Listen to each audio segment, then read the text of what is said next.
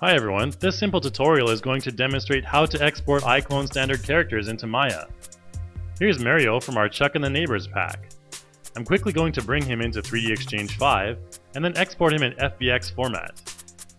In the export window, for target tool presets, you'll want to be sure to select Maya. iClone standard characters come with a full set of facial bones, but if you don't need the facial bones on your character in Maya, you can also opt to remove them at this stage by selecting the Remove Facial Bones but Keep Eyes option. Again, we're only exporting the model here, so select Include Geometry, but ensure that the Include Animation box is deselected.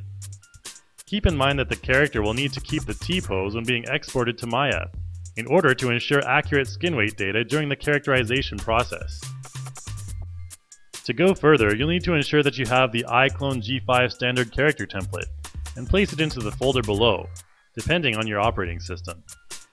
Okay, so now we just need to import Mario into Maya. Note that if you select Use Namespaces, the node names will be changed according to your file name. You can decide whether to use this or not. However, be aware that some renaming may be required for correct operation. Just make sure Add is selected in the file content and proceed. Okay, so now we've completed the export into Maya. Now first we need to activate the Human IK to start the characterization process so Mario can be controlled by a Human IK rig in Maya. First go to Define Skeleton on the right. This will open the bone mapping table.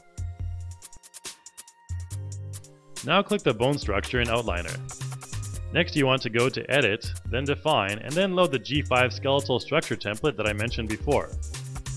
Once you load it, the bone mapping is all set, and you can select Lock to save the result.